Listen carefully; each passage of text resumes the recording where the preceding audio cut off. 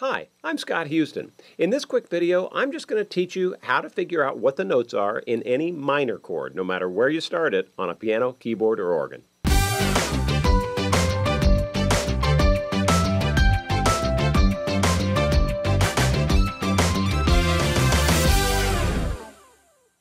Okay, so we're trying to figure out some way to very quickly be able to figure out the notes in a minor chord. Now, why would you ever want to know that? Well, because you might come across a minor chord symbol sometime when you're playing through a tune in the style that we teach, and you may or may not know that chord yet, and if you don't, you just need a quick and easy way to figure out what the notes are in that chord. So, I'm going to teach it to you. Just a teeny little tiny bit of theory here, but it's a piece of cake, I promise. So here's how you do it. Now, first of all, if you don't know this yet, we've got to talk about something called a half step, because that's how I deal with the intervals. So the deal with a half step is it's just the closest distance between any two notes, right? So if you can't get, if you're not skipping any notes, the distance between two notes is a half step. For example, from here to here is a half step, right?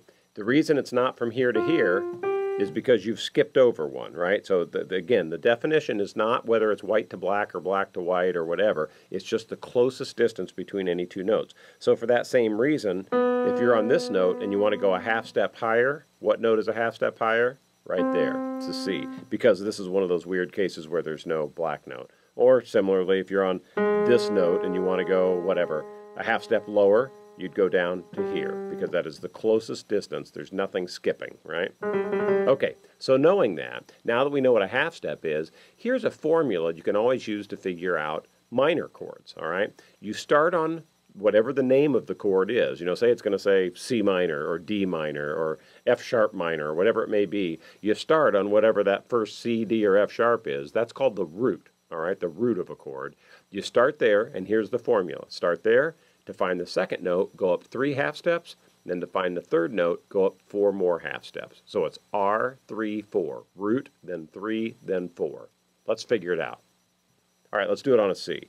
So we're going to start on a C. We're looking for a C minor chord. And we know that our formula we're going to follow is R, 3, 4. So here we go. Start on the root. Go up 3. 1, 2, 3. Now go up 4 more. 1, 2, 3, 4. Yep, there you go. C, E flat, and G. That is the notes in a C minor chord. Ha-ha! Pretty neat, huh? Ha-ha. Let's try it on a F sharp. I was talking about an F sharp minor.